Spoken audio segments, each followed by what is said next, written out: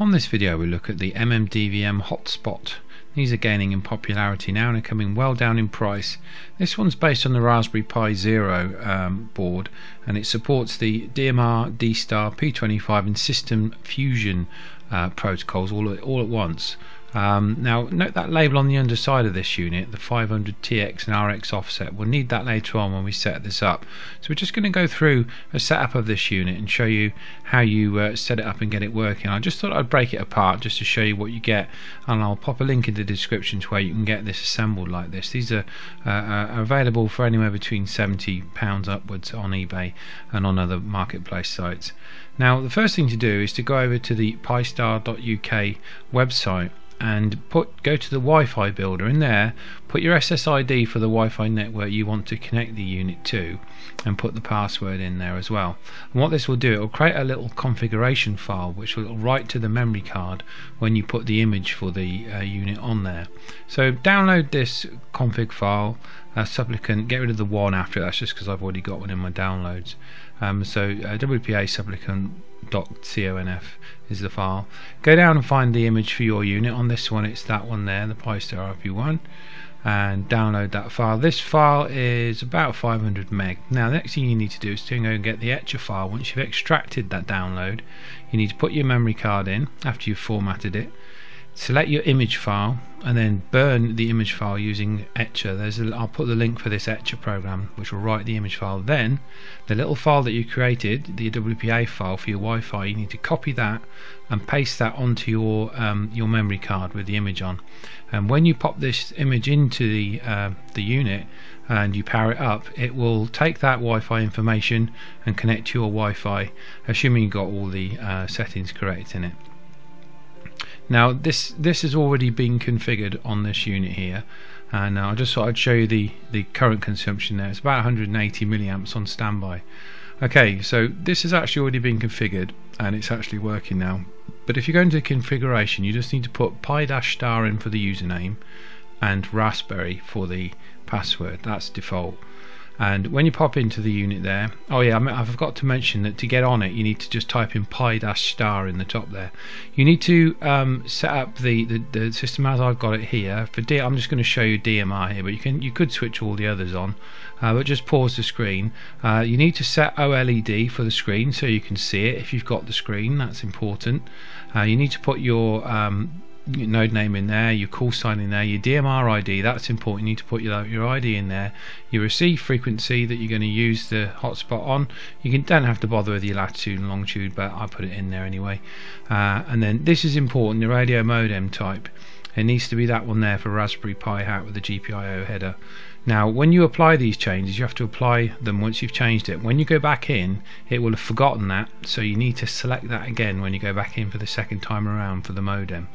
There's some other feature settings in here, not a lot you really need to play with, so you go back in there and set your modem up again. You can go into the DMR configuration. I'm in the UK, so I've selected the UK server here, but if you're in other countries you just select the one that's nearest to you. I use DMR color code 1 and set all my channels up on my radios for that. And you can also, once you've got onto the Wi-Fi, if you want to change it, you can actually search for another Wi-Fi hotspot in here by configure Wi-Fi and then scan for networks. It takes roughly about 10 seconds as it says there, and once it's scanned through your network, it will find all the relevant hotspots that you can hop onto, and then you can just simply reconfigure it there. Pick whichever one you want and reconfigure it and jump onto it. I mean, I'm going to use this with my mobile phone, so I'm going to set up a hotspot on my mobile phone and then use it with that. That's what I intend to use this for, because I've already got an open a Shark RF openspot. This particular hotspot belongs to Mick G0LDB. He's given it me to have a little play around with. So if you go into the admin settings and go into the advanced settings, there's a few things that you can play around with in here. Now remember that sticker with the RX 500 TX 500, that's the offset. It's basically the inaccuracy of the unit that's measured by the manufacturer. They're not exactly on spot on frequency. I think that's 500 Hertz out, so you need to put that offset in there, otherwise you'll get a bit error corruption and bit errors on your transmit when you transmit, and you'll see that on the dashboard when you go in. I also enabled slot 1 and slot 2 on mine, which seemed, because I couldn't seem to get it to receive properly, so I just enabled both slots, which you can do down here. In any of these settings, in any of those boxes, you have to apply the changes on the one that you've done, and then it will reboot, and then you can carry on and go into and change more settings in different boxes.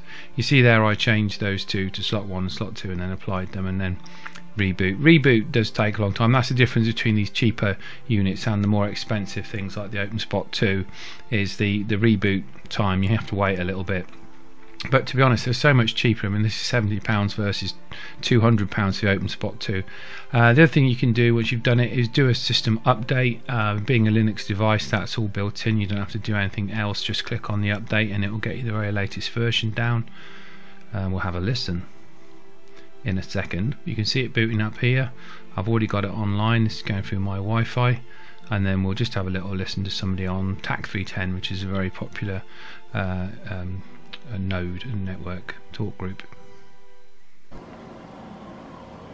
KD9 ES. Hey, monitoring 310. Hello there, sir. This is G7LNK in the UK. I just wondered if you could give me a quick radio check, please.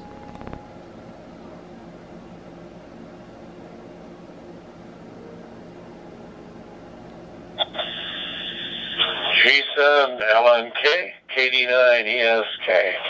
Signal's very good. I'm located here in northern Illinois. Go ahead. This is G7LNK testing.